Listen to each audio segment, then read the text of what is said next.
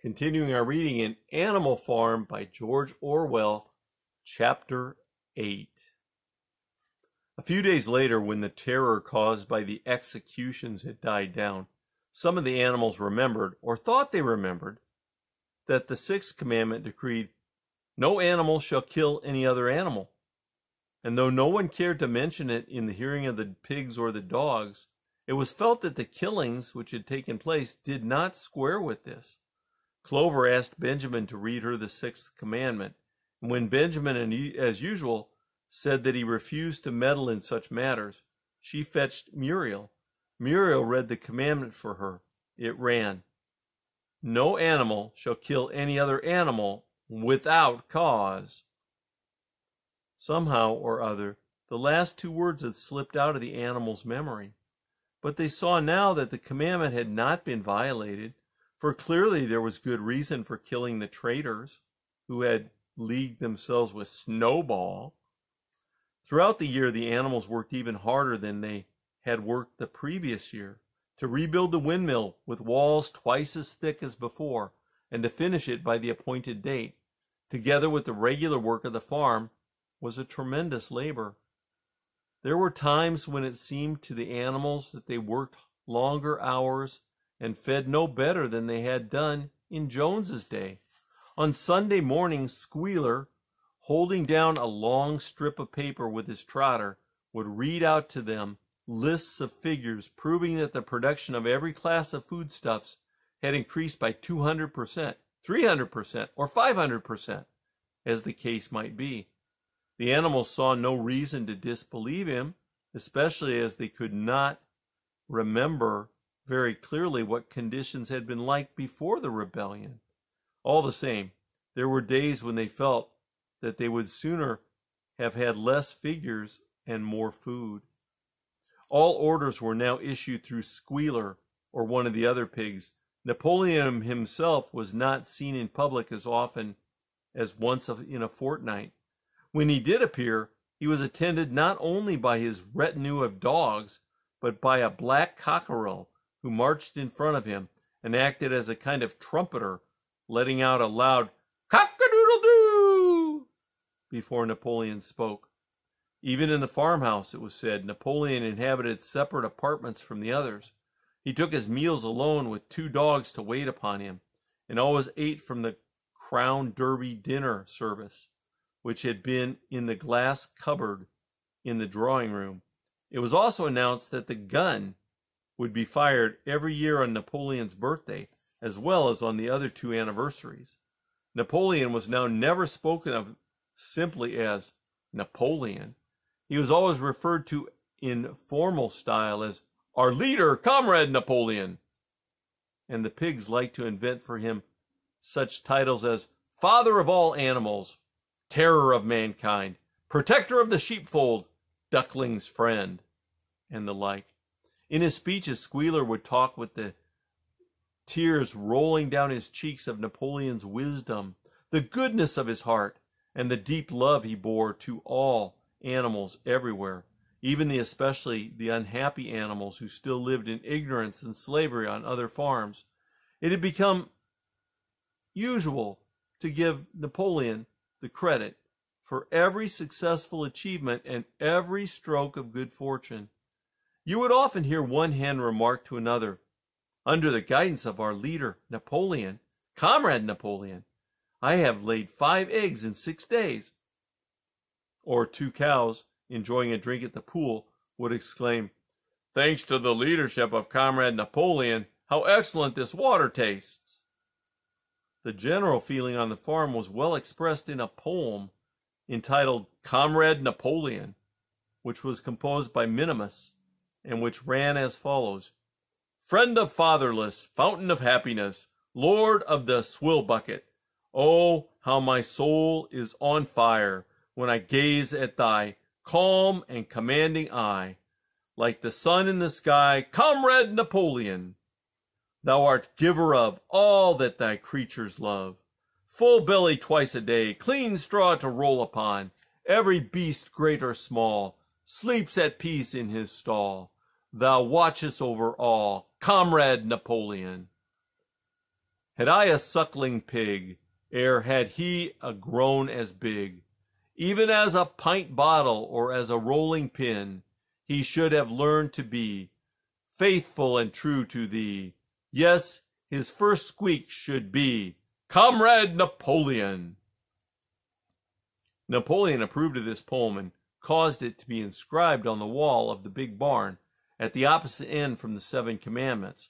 It was surmounted by a portrait of Napoleon in profile, executed by Squealer in white paint.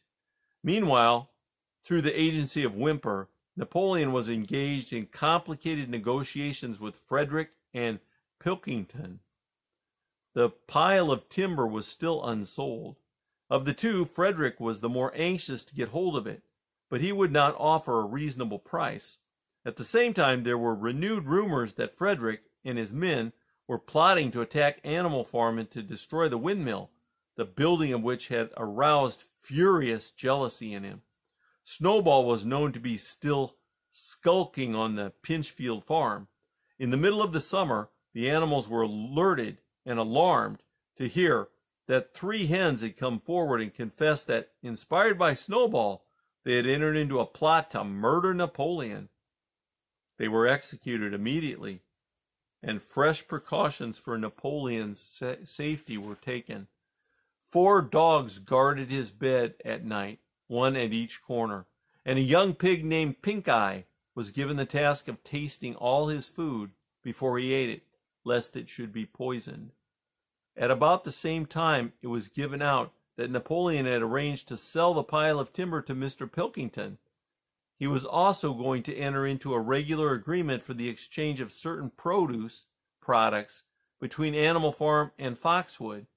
The relations between Napoleon and Pilkington, though they were often conducted through Whymper, were now almost friendly. The animals distrusted Pilkington as a human being, but greatly preferred him to Frederick, whom they both feared and hated. As the summer wore on and the windmill neared completion, the rumors of an impending treacherous attack grew stronger and stronger. Frederick, it was said, intended to bring against them 20 men, all armed with guns, and he had already bribed the magistrates and police so that if they could once get hold of the title deeds of Animal Farm, they would ask no questions. Moreover, terrible stories were leaking out from Pinchfield about the cruelties that Frederick practiced upon his animals. He had flogged an old horse to death. He starved his cows. He killed a dog by throwing it into the furnace. He amused himself in the evenings by making cocks fight with splinters of razor blades tied to their spurs.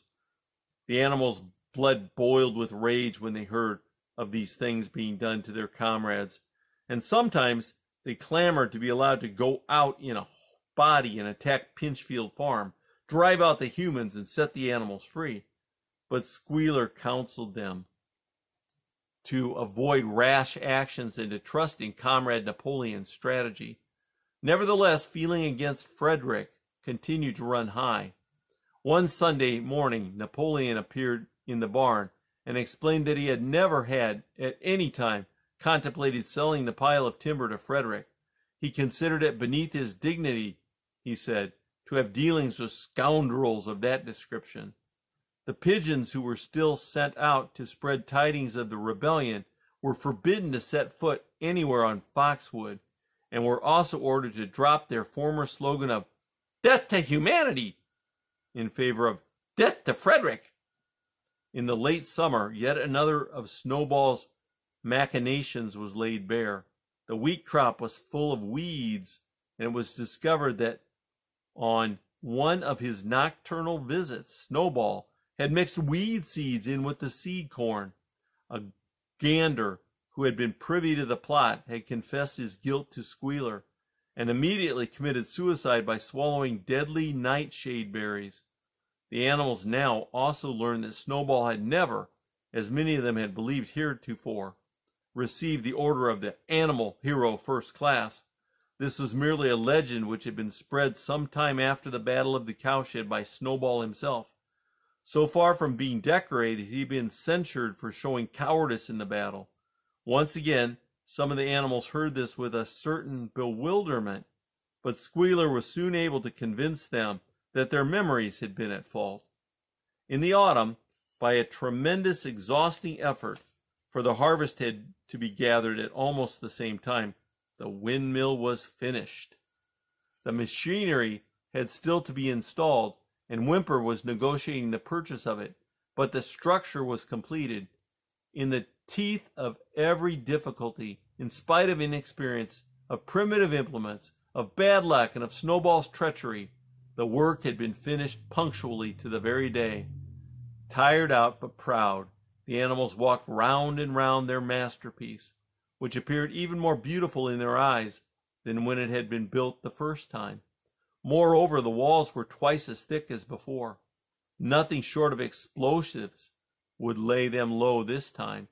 And when they thought of how they had labored, what discouragements they had overcome, and the enormous difficulties that would be made in their lives when the sails were turning and the dynamos running, when they thought of all this, their tiredness forsook them, and they gabbled around and round the windmill, uttering cries of triumph. Napoleon himself, attended by his dogs and his cockerel, came down to inspect the completed work. He personally congratulated the animals on their achievement and announced that the mill would be named Napoleon Mill. 2 days later, the animals were called together for a special meeting in the barn. They were struck dumb with surprise when Napoleon announced that he had sold the pile of timber to Frederick. Tomorrow, Frederick's wagons would arrive and begin carting it away. Throughout the whole period of his seeming friendship with Pilkington, Napoleon had really been in secret agreement with Frederick. All relations with Foxwood had been broken off. Insulting messages had been sent to Pilkington. The pigeons had been told to avoid Pinchfield Farm and to alter their slogan from "Death to Frederick" to "Death to Plinkington." At the same time, Napoleon assured the animals that the stories of an impending attack on Animal Farm were completely untrue, and that the tales about Frederick's cruelty to his own animals had been greatly exaggerated. All these rumors had probably originated with Snowball and his agents. It now appeared that Snowball was not, after all, hiding on Pinchfield Farm, and, in fact, had never been there in his entire life. He was living in considerable luxury, so it was said, at Foxwood, and had in reality been a prisoner of Pilkington for years past. A pensioner of Pilkington for years past. The pigs were in ecstasies over Napoleon's cunning. By seeming to be friendly with Pilkington, he had forced Frederick to raise his price by 12 pounds. But the superior quality of Napoleon's mind, said Squealer, was shown in the fact that he trusted nobody, not even Frederick. Frederick had wanted to pay for the timber with something called a check, which it seemed was a piece of paper with a promise to pay written on it. But Napoleon was too clever for him. He had demanded payment in real 5-pound notes, which were to be handed over before the timber was removed. Already Frederick had paid up, and the sum he had paid was just enough to buy the machinery for the windmill. Meanwhile, the timber was being carted away at high speed. When it was all gone, another special meeting was held in the barn for the animals to inspect Frederick's banknotes. Smiling beneficially and wearing both his decorations, Napoleon reposed on the bed of straw on the platform, with the money at his side neatly piled on a china dish from the farmhouse kitchen. The animals filed slowly past, and each gazed his fill, and Boxer put out his nose to sniff at the banknotes, and the flimsy white things stirred and rustled in his breath. 3 days later there was a terrible hullabaloo. Whymper, his face deadly pale, came racing up the path on his bicycle, flung it down in the yard, and rushed straight into the farmhouse. The next moment, a choking roar of rage sounded from Napoleon's apartments. The news of what had happened sped round the farm like wildfire. The banknotes were forgeries. Frederick had got the timber for nothing. Napoleon called the animals together immediately and in a terrible voice pronounced the death sentence upon Frederick. When captured, he said Frederick should be boiled alive. At the same time, he warned them that after this treacherous deed, the worst was to be expected. Frederick and his men might make their long-expected attack at any moment. Sentinels were placed at all the approaches to the farm. In addition, 4 pigeons were sent to Foxwood with a conciliatory message, which it was hoped might reestablish good relations with Pilkington. The very next morning the attack came.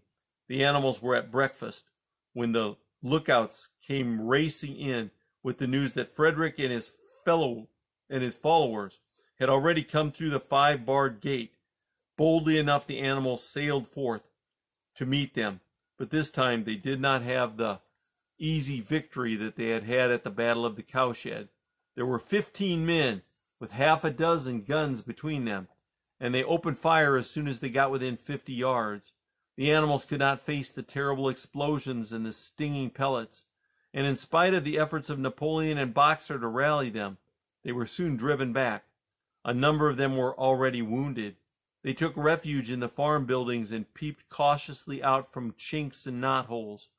The whole of the big pasture, including the windmill, was in the hands of the enemy. For the moment, even Napoleon seemed at a loss. He paced up and down without word, his tail rigid and twitching. Wistful glances were sent in the direction of Foxwood. If Pilkington and his men would help them, the day might yet be won. But at this moment, the 4 pigeons who had been sent out on the day before returned, one of them bearing a scrap of paper from Pilkington. On it was penciled the words, "Serves you right." Meanwhile, Frederick and his men had halted about the windmill. The animals watched them, and a murmur of dismay went round. 2 of the men had produced a crowbar and a sledgehammer. They were going to knock the windmill down. "Impossible!" cried Napoleon. "We have built the walls far too thick for that. They could not knock it down in a week. Courage, comrades!" But Benjamin was watching the movements of the men intently. The 2 with the hammer and the crowbar were drilling a hole near the base of the windmill. Slowly and with an air almost of amusement, Benjamin nodded his long muzzle. "I thought so," he said. "Do you not see what they are doing? In another moment they are going to pack blasting powder into that hole." Terrified, the animals waited. It was impossible now to venture out of the shelter of the buildings. After a few minutes, the men were seen to be running in all directions. Then there was a deafening roar. The pigeons swirled into the air, and all the animals except Napoleon flung themselves flat on their bellies and hid their faces. When they got up again, a huge cloud of black smoke was hanging where the windmill had been. Slowly the breeze drifted it away. The windmill ceased to exist. At this sight, the animals' courage returned to them. The fear and despair they had felt a moment earlier were drowned in their rage against this vile, contemptuous act. A mighty cry for vengeance went up, and without waiting for further orders, they charged forth in a body and made straight for the enemy. This time they did not heed the cruel pellets that swept over them like hail. It was a savage, bitter battle. The men fired again and again, and when the animals got close quarters, lashed out with their sticks and their heavy boots. A cow, 3 sheep, and 2 geese were killed, and nearly everyone was wounded. Even Napoleon, who was directing operations from the rear, had the tip of his tail clipped by a pellet. But the men did not go unscathed either. 3 of them had their heads broken by blows from Boxer's hooves. Another was gored in the belly by a cow's horn. Another had his trousers nearly torn off by Jessie and Bluebell. And when the 9 dogs of Napoleon's own bodyguard, whom he had instructed to make a detour under cover of the hedge, suddenly appeared on the men's flanks, baying ferociously, panic overtook them. They saw that they were in danger of being surrounded. Frederick shouted to his men to get out while the going was good, and the next moment the cowardly enemy was running for dear life. The animals chased them right down to the bottom of the field and got in some last kicks at them as they forced their way through the thorn hedge. They had won, but they were weary and bleeding. Slowly they began to limp back toward the farm. The sight of their dead comrades stretched upon the grass moved some of them to tears, and for a little while they halted in sorrowful silence at the place where the windmill had once stood. Yes, it was gone. Almost the last trace of their labor was gone. Even the foundations were partially destroyed, and in rebuilding it, they could not this time as before make use of the fallen stones. This time the stones had vanished too. The force of the explosion had flung them to distances of hundreds of yards. It was as though the windmill had never been. As they approached the farm, Squealer, who had unaccountably been absent during the fighting, came skipping toward them, whisking his tail and beaming with satisfaction. And the animals heard from the direction of the farm buildings the solemn booming of a gun. "What is that gun firing for?" said Boxer. "To celebrate our victory!" cried Squealer. "What victory?" said Boxer. His knees were bleeding. He had lost a shoe and split his hoof, and a dozen pellets had lodged themselves in his hind leg. "What victory, comrade? Have we not driven the enemy off of our soil, the sacred soil of Animal Farm?" "But they have destroyed the windmill, and we had worked on it for 2 years. "What matter? We will build another windmill. We'll build 6 windmills if we feel like it. You do not appreciate, comrade, the mighty thing that we have done. The enemy was in occupation of this very ground that we stand upon, and now, thanks to the leadership of Comrade Napoleon, we have won every inch of it back again." "Then we have won back what we had before," said Boxer. "That is our victory," said Squealer. They limped into the yard. The pellets under the skin of Boxer's legs smarted painfully. He saw ahead of him the heavy labor of rebuilding the windmill from the foundations, and already in imagination he braced himself for the task. But for the first time it occurred to him that he was 11 years old, and that perhaps his great muscles were not quite what they had once been. But when the animals saw the green flag flying and heard the gun firing again, 7 times it was fired in all, and heard the speech that Napoleon made, congratulating them on their conduct, it did seem to them, after all, that they had won a great victory. The animals slain in the battle were given a solemn funeral. Boxer and Clover pulled the wagon which served as a hearse, and Napoleon himself walked at the head of the procession. 2 whole days were given over to celebrations. There were songs, speeches, and more firing of the gun, and a special gift of an apple was bestowed on every animal, with 2 ounces of corn for each bird, and 3 biscuits for each dog. It was announced that the battle would be called the Battle of the Windmill, and that Napoleon had created a new decoration, the Order of the Green Banner, which he had conferred upon himself. In the general rejoicings, the unfortunate affair of the banknotes was forgotten. It was a few days later than this that the pigs came upon a case of whiskey in the cellars of the farmhouse. It had been overlooked at the time when the house was first occupied. That night there came from the farmhouse the sound of loud singing, to which, to everyone's surprise, the strains of Beasts of England were raised up.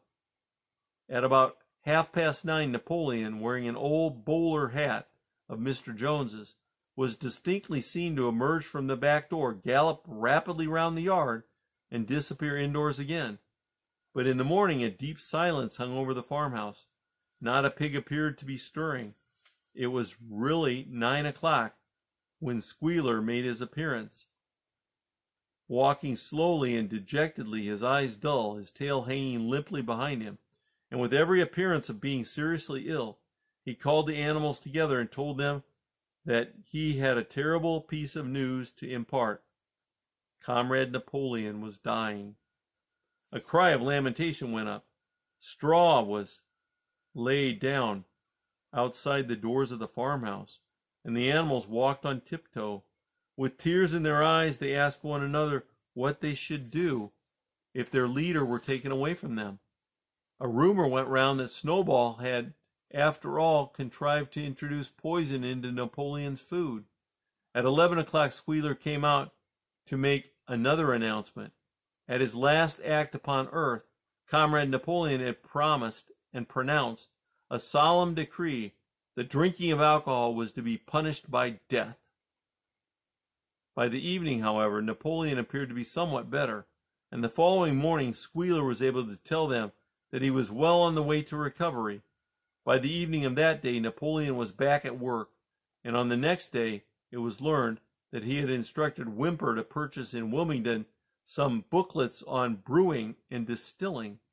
A week later, Napoleon gave orders that the small paddock beyond the orchard, which it had previously been intended to set aside as a grazing ground for animals who were past their work age, was to be plowed up.